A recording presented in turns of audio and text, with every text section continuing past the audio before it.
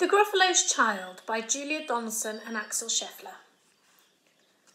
The Gruffalo said that no Gruffalo should ever set foot in the deep dark wood. Why not? Why not? Because if you do, the big bad mouse will be after you. I met him once, said the Gruffalo.